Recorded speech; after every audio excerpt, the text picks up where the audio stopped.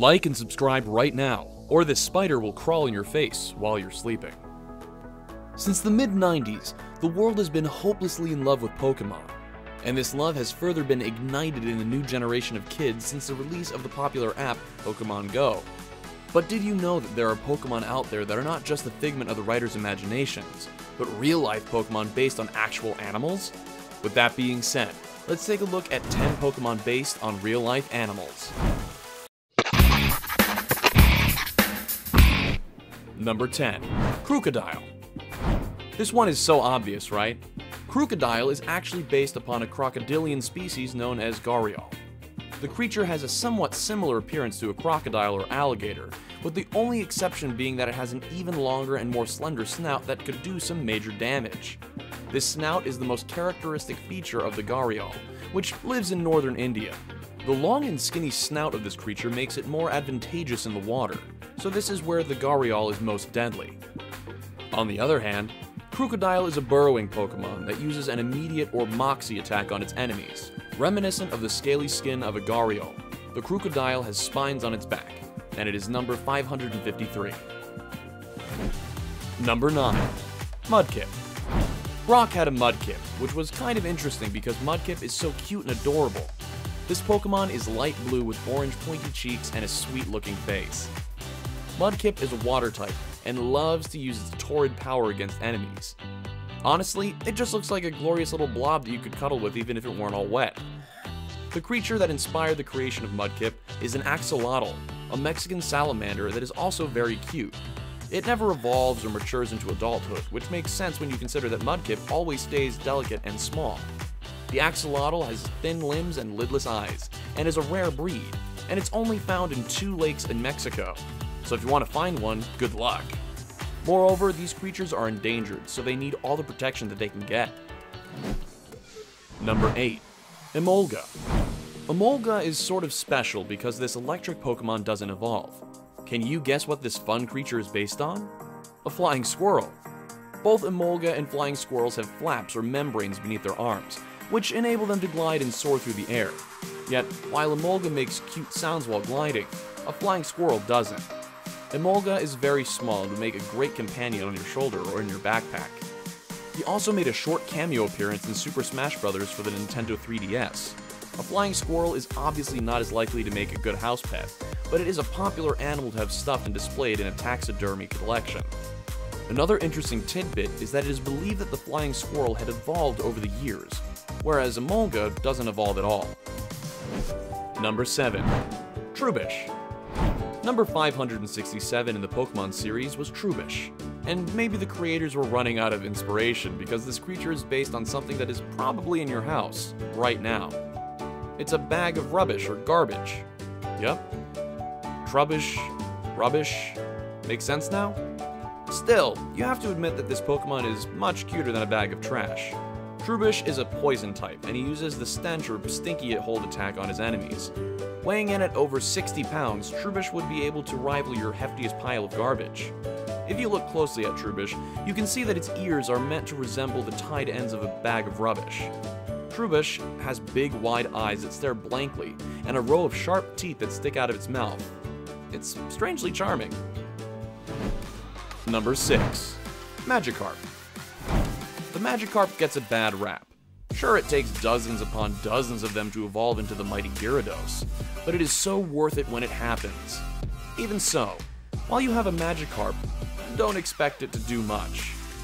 It's basically a useless Pokemon. It just flops there like, well, a fish out of water. Magikarp will just flop or lie there and look at you with wide, empty eyes. In a way, it's kinda cute, but at the end of the day, you want that Magikarp to be a Gyarados. Anyway, the Magikarp can be found in real life. Sort of. This Pokemon is based on the yellow rockfish, which is almost a twin version of Magikarp.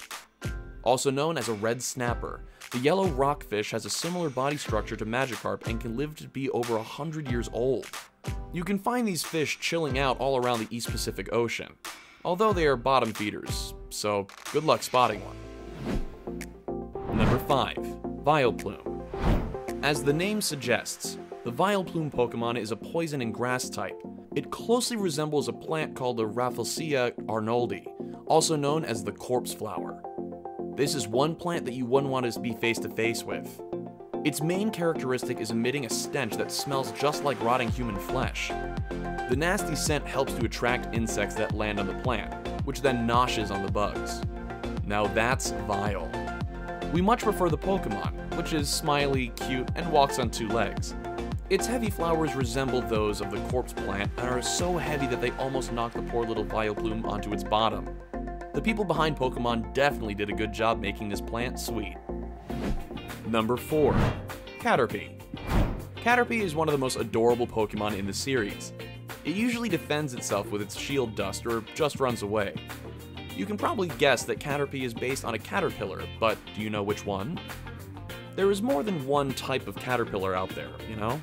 Caterpie is actually supposed to be inspired by a swallowtail caterpillar, which looks very similar to the Pokemon. It's a green species of caterpillar with a thick body and the same orange V-shaped antenna on its head as Caterpie.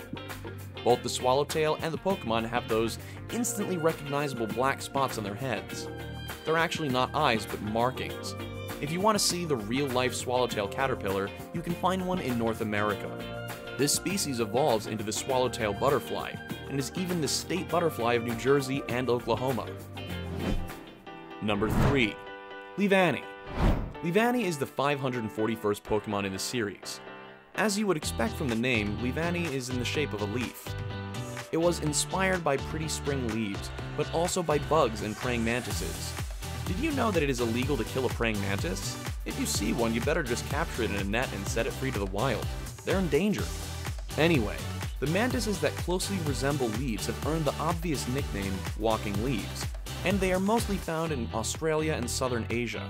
Just like the Leavanny Pokemon, these mantises have what look like bite marks on them to fool predators and work as camouflage. Now that's a smart and natural design. As for the Leavanny Pokemon, it is a bug and grass type that uses swarm and chlorophyll attacks.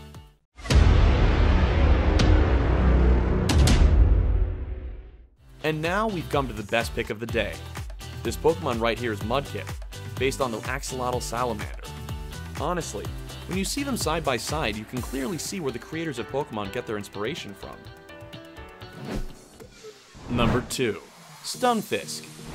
The Stunfisk Pokemon is a ground and electric type that uses a trap attack on its enemies.